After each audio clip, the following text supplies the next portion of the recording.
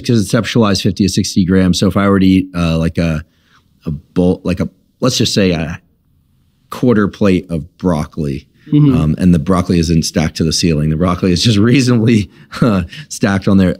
Approximately how many grams of fiber is that? If it's like 2 cups of broccoli, which is a lot. Yeah, so if you're like 200 grams of broccoli per se would probably be like 5-6 grams of fiber. And I need to get how much per day?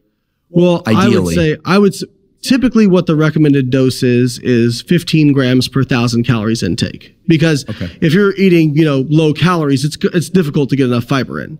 But based on, and again, these are cohort studies, but you can't do 20-year-long randomized human control trials, unfortunately. There doesn't really appear to be a top end, at least for the benefits of fiber. It probably boils down to like how much you can tolerate without feeling uncomfortable.